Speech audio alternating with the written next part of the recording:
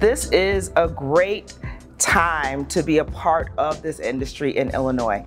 My name is Kiana Hughes, and I am the Diverse Faculty Fellow and the Program Coordinator for the Cannabis Science and Therapeutics Certificate. Harper has really put in the work and invested the time and the resources and the effort into developing a quality program.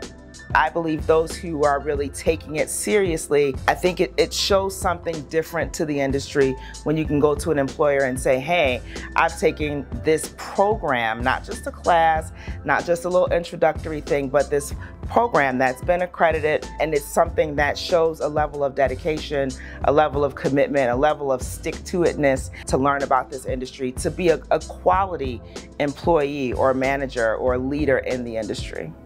Building the program from the ground up for Harper College is a great way for us to be able to be innovative and creative, to make sure that we're starting from an instructionally sound foundation and looking specifically at, okay, what is needed in the industry, right? What are the gaps in knowledge and skills that are missing in the industry, so that we know we can be producing students and graduates of the program that know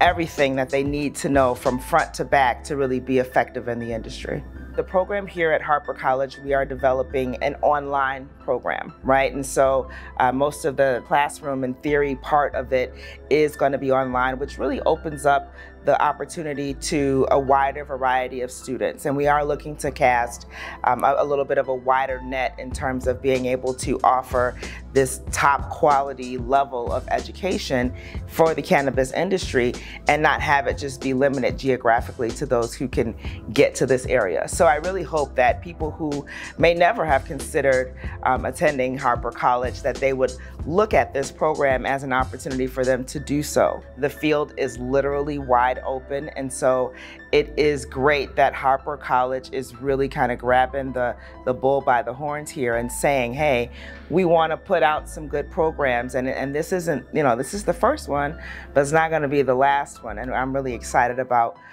all the different things that we're going to be able to do.